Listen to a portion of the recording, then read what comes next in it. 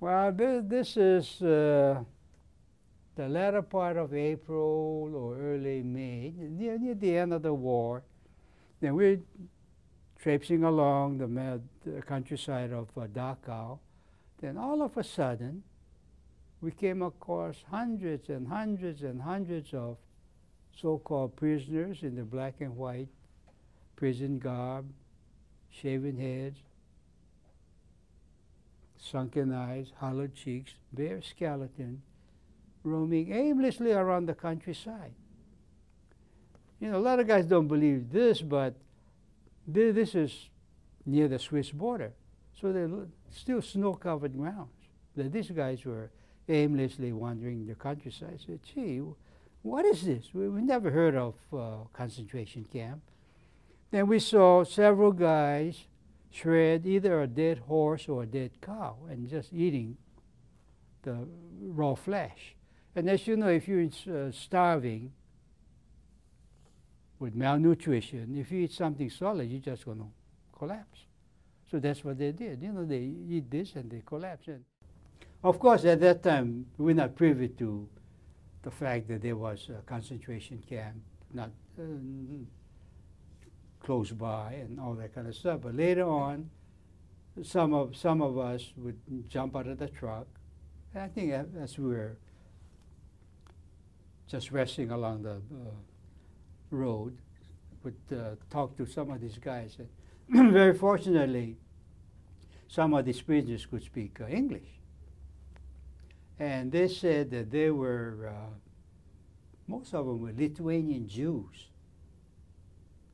And they were in Dachau. Some of them were what they call political prisoners. I didn't know what that meant. But anyway, they were in Dachau, the concentration camp. I'm not sure. I don't know whether we had a direct order or not, but some of these guys are saying that there were direct orders given us that we should not offer them any solace. No water, no food, no medicine, or whatever it is, but we did that anyway.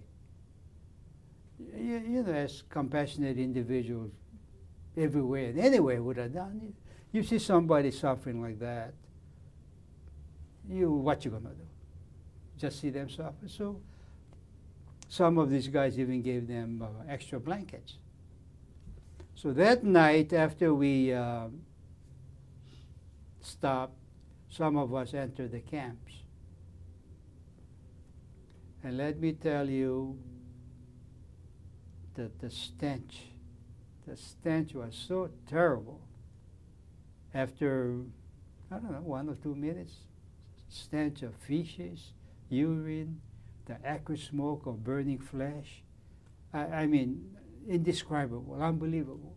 I couldn't stand it much longer, so I went out retching after a minute, 2 maybe. But the amazing thing is some of these guys with stronger constitution leisurely roamed around the compound. And you know what they found?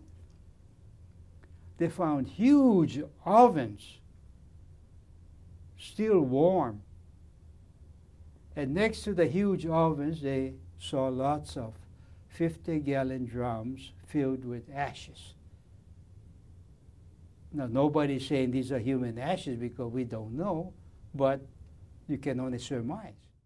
In the concentration camp, indescribable, indescribable. And you think to yourself, gee, how can a human being be so inhumane to somebody, another human being? But I have to say I bear witness because I saw that. I was there.